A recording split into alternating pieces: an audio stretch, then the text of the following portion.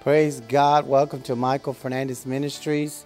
Today we're going to continue where we left off last week on casting down evil imaginations. Let's go back into the scripture. And I think it's very important that we go into this a little more deeper. It says, for the weapons, according to 2 Corinthians chapter 10, it says, verse 4. He says, for the weapons of our warfare are not carnal, but mighty through the pulling down the strongholds.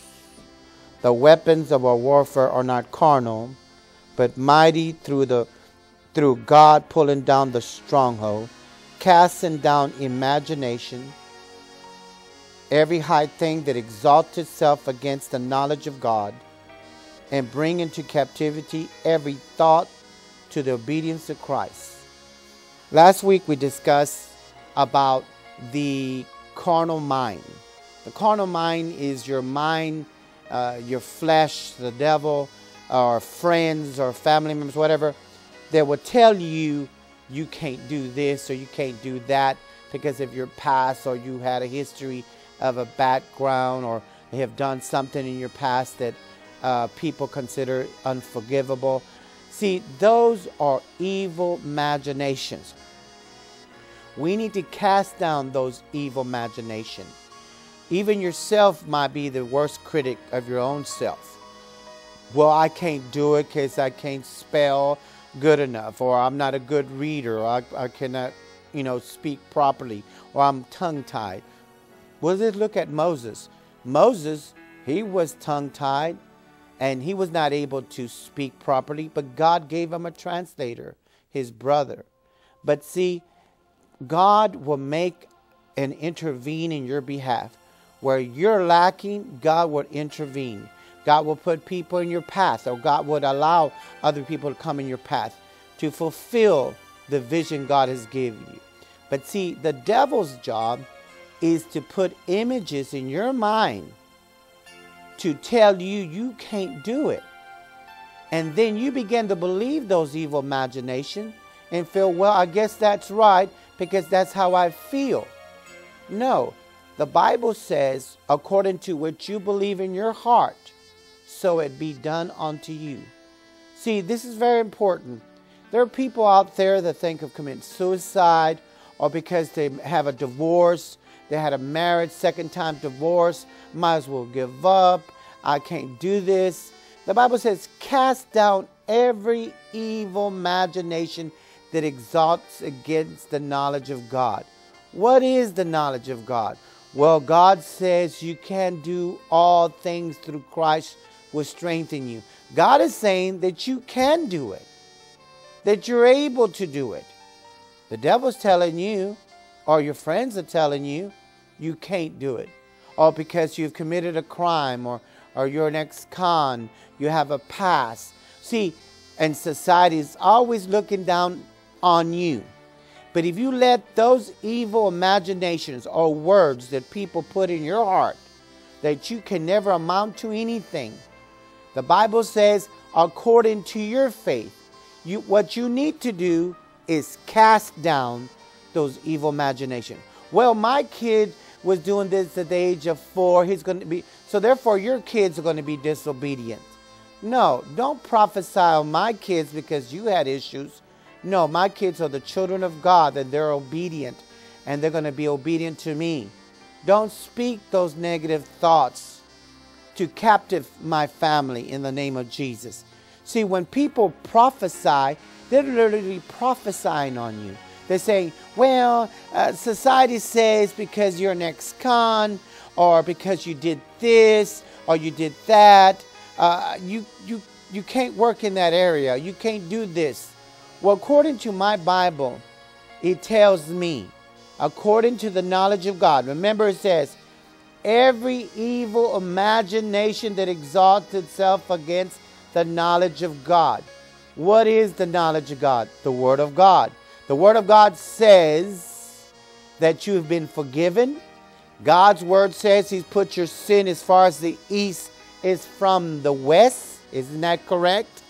But society or your friends, Oh, I remember you. You used to be the one walking down the street doing this and that and stealing and breaking in my cousin's house. Well, according to what my Bible says, God has put me and forgiven me of all my sins and all my past. He's put my sin as far as the east is from the west. If God the Father, Son, and the Holy Ghost no longer remembers that, why are you allowing your friends or your former family or even yourself or the devil tells you you'll never amount to anything, you're a screw up, you're a statistic of society, that you're going to reoffend or you're going to do what they're saying? Stop that. Rebuke those thoughts. Cast down those evil imaginations. You know that not only the devil is telling you that, but you have family members that say, well, your daddy had that kind of temper. You probably going to have the same temper. You just like your daddy. He said, no, I'm like my father Jehovah. He has the spirit of love and peace and a sound mind. I don't have no bad temper in the name of Jesus Christ. And if you do have a bad temper, all you have to do is rebuke it and cast down that evil imagination and tell yourself to line up with the Word of God. See what I'm saying? God expects you and me to do with something with the power He's already given you. You need to cast down that evil imagination. If you have problems with bad temper in your life, and well, my daddy was that way, so therefore I'm going to be that way. My mama is from Louisiana. We get mad faster, or well, that's my heritage because I'm Hispanic and we red-tempered. That's a lie from the pit of hell. Your family is God the Father, God the Son, and God the Holy Ghost. You're part of the body of Christ. You have His DNA. You tell that lying devil of anger or temper, rebuke it and cast out evil imagination that exalts itself against the knowledge of God. There are people right now, they're going to psychiatrists because they have an inferiority complex. They have a complex that will never amount to anything. They stay in their home because of fear. They're afraid what people might say because of what they did in the past, or because they have a divorce or a separation in their life. So what? Cast down that evil imagination.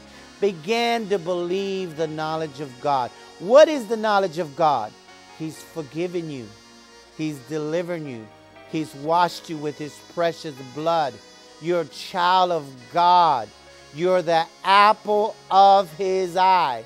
Some might be watermelons of His eye because some people are big, but so what? But you're still the apple of God's eye. He loves you so much that He sent His Son to die on the cross for you and me. So you don't let the devil tell you you will never amount to anything because you're just like your father who's a drunk. So therefore you're going to carry the family's heritage. You'll be a drunk, bad-tempered, bad mouth. That's a lie. The Bible says when you became a new creature, old things have passed away. Behold, all things becometh new. My Bible tells. That's what you need to tell people when they say, well, you just like your daddy. He said, no, I'm not. I'm like my Father. I have His image. I'm created in His image. I am a new creature. Old things have passed away. I am the light of the world as He's the light of the world. I am the salt of the earth as He's the salt of the earth. See, you need to begin to believe the knowledge of God, of what God says about you. But see, long as you allow the devil and your family, cousin Lou, or whoever it is, tell you you'll never amount to nothing, those evil imaginations and those thoughts, you'll begin to believe it, and then you begin to react in it. Then you begin to feel sorry for yourself. Then you begin to stay in the house, and you don't want to be antisocial. See, that's what the devil wants to keep you down. But I'm here to tell you the good news. You are the light of the world. You are the salt of the earth. You are what God says you are. You're His Son. You're a new creature. Old things have passed away. These evil imaginations, people have committed suicide because they believe what the devil tells them and believe what people tells them. well, you are homosexual because you were born that way. That's a lie from the pit of hell. God loves you. I don't care if you're a homosexual, prostitute, or whoremonger, pervert, whatever. Jesus loves you. He's able to set you free. And we're here to tell you the good news. Jesus is able to set you free and deliver you. We don't care if you did this or that. We're here to tell you we got the answer. Is through Jesus Christ. And I'm going to put a word of a good image in your heart. And the image is that you are a new creature. Old things have passed away. Behold, all things becometh new. Begin to look at yourself in the mirror and says, I'm God's child. I'm God's apple of his eye. I'm the salt of the earth. I'm more than a conqueror through Christ which strengtheneth me. All the favor of God. See, it's not what you do. It's who you know that gives you the right to have the favor of God. You are the righteousness of Christ Jesus. If the devil tries to tell you, well, you still have those temptations coming in your mind and doing this and that. I said, look, that's why God gives you the word of God. He says, you cast down evil imaginations for you to do it. Don't say, oh, God, deliver me. These thoughts are coming to my mind. I'll never amount to anything. I can't do it because my so-and-so says I can't do it. What you need to do says, I rebuke those thoughts in the name of Jesus. According to the word of God, it says, what does it say? Cast down imagination, every high thing that exalts itself against the knowledge of God, that you, Michael Fernandez, need to bring into captivity every thought to the obedience of Christ. That's telling me I have to do something about it. I need to stop trying to ask God to do something about it. He's already gave me the power and authority in the name of Jesus. Because we're fighting against demons in high places. See, that's why we need to put on the whole armor of God. And next week, I think we're going to be having a guest. And praise the Lord, it's going to be awesome. And you please tune in next week. But after that, we're going to be teaching on the armor of God. But today, we're still touching on these evil imaginations. Well, you're Hispanic because your culture, you don't supposed to be successful. No, that's a lie from the pit of hell. Or because you don't have papers or don't have papers, or you're legal here or you're not legal here. You're still special. You're a child of the King. You're more than a conqueror through Christ which strengthened you. But see, these thoughts have kept a lot of people in captivity. But we're here. The Spirit of the Lord is upon me to set the captives free, to proclaim the liberty of the Lord to the people who are bound by these thoughts. We need to cast down these evil imaginations that tell you you would never amount to anything. Well, brother, I'll never be successful in my job. Who told you that? Well, statistics shows that. I says, I don't care what statistics shows. I'm just telling you what my Bible tells me.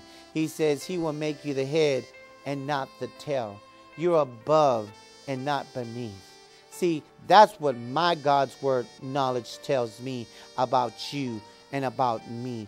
We're sitting in heavenly places with Christ Jesus.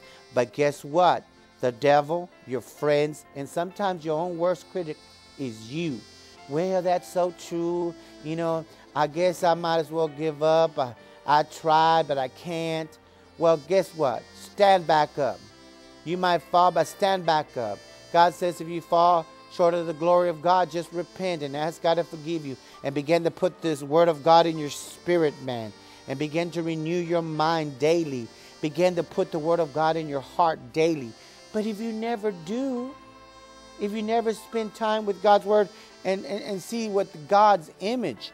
See, we have portrayed the image of the devil about ourselves. These evil imaginations are there to destroy you. Why does he want to destroy you? Because long as he got you feeling sorry for yourself, oh, you'll never amount to anything. Long as you be a pity party, poor me, la la la la, I might as well give up. I might as well commit suicide because no one loves me. Hey, Jesus loves you, and that's the reason why he died for you. Shall any power or principality separate you from the love of God. No, it can't. God loves you. You're special. You're the child of the King. You're more than a conqueror through Christ who strengthens you. But see, these thoughts have bound a lot of people. Well, brother, I have this habit of homosexuality. I can't overcome it. I says, yes, you can. You need to wake up. What do you mean wake up? Wake up and realize that the power of God in you is greater than the power of temptation.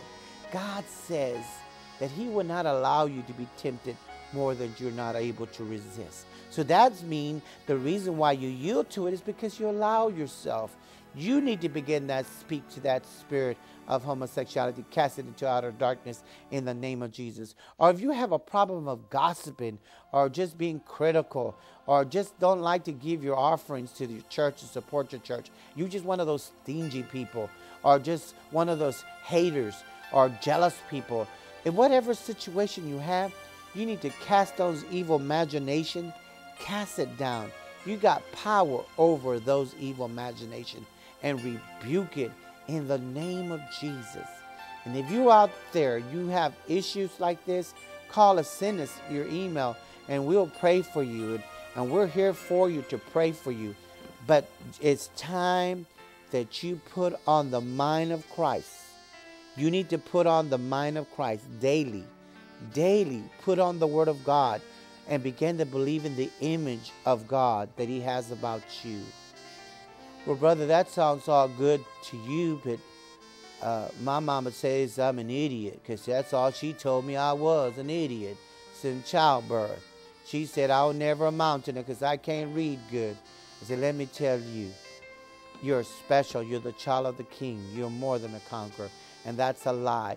You need to cast down those evil imaginations and rebuke every idle word or any word that prophesied by anybody that tries to prophesy to you. Well, you might as well get used to it. You ain't going to get that job because you don't got a degree. You don't got this. Well, listen, I have the favor of God. If God says I could do it, I could do it. If God says I'm the head and not beneath, I could do it. I could do everything my Father says because I have the favor of my Father in Jesus' name.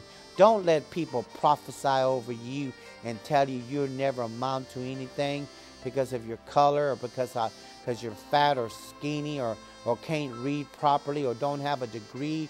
Let me tell you, my Bible tells me you are the head and not the tail. God is not looking for a degree. He's looking for someone who has a heart for Him, that loves Him.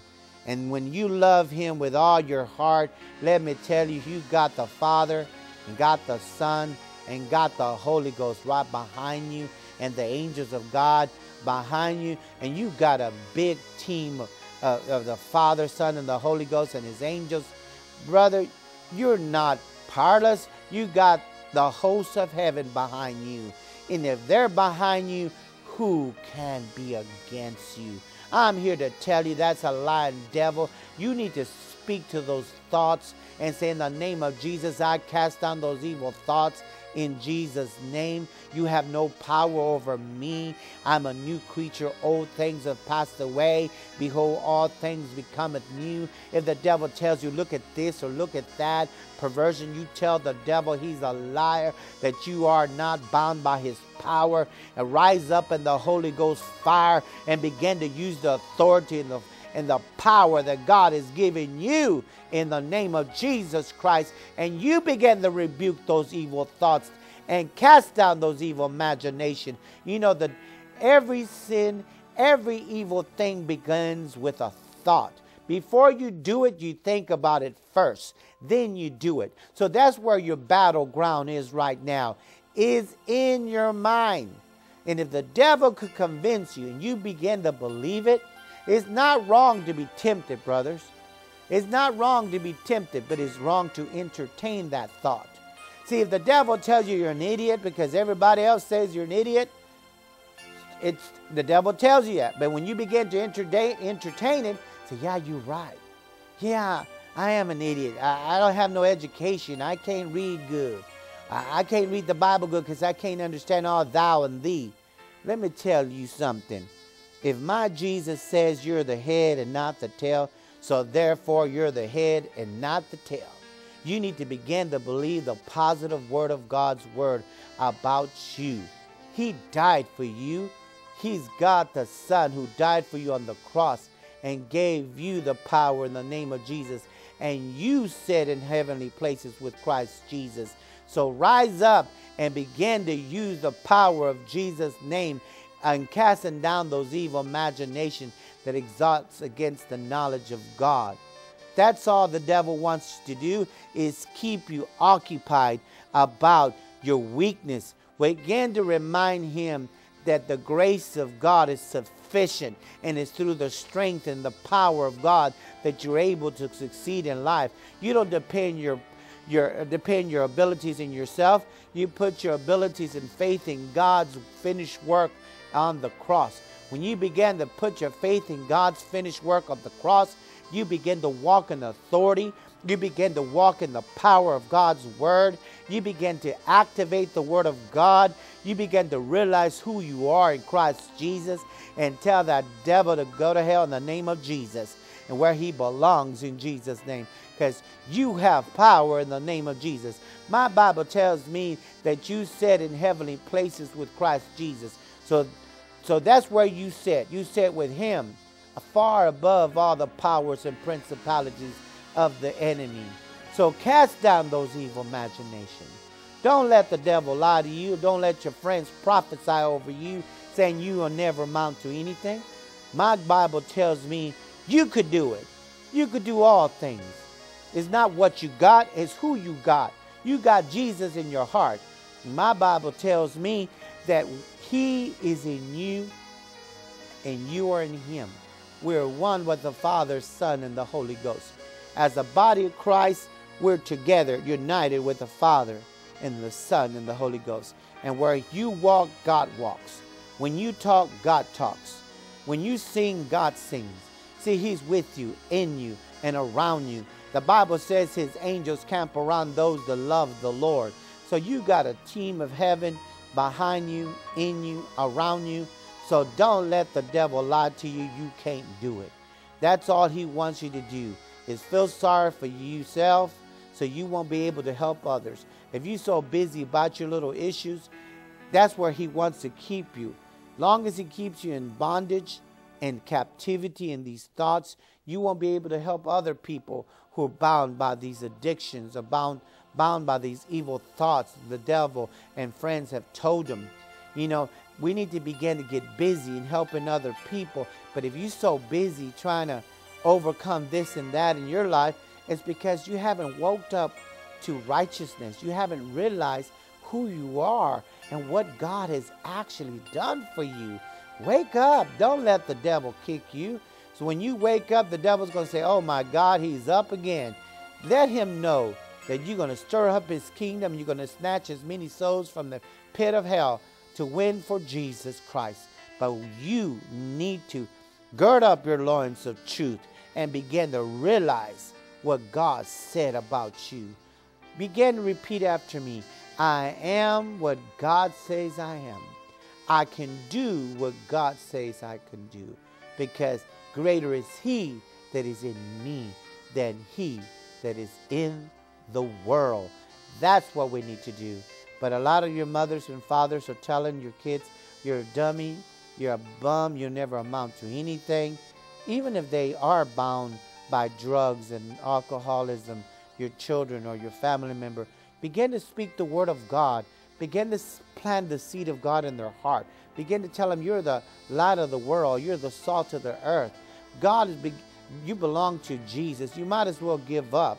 You're the apple of God's eye, and the favor of God's upon you. I don't care if you're bound by drugs or bound by homosexuality. God has set you free on the cross. And I'm here to tell you the good news. God loves you. And I believe in you, brother or sister or mother or father or cousin or aunt or uncle. You are more than a conqueror through Christ. And I speak the word of God over you.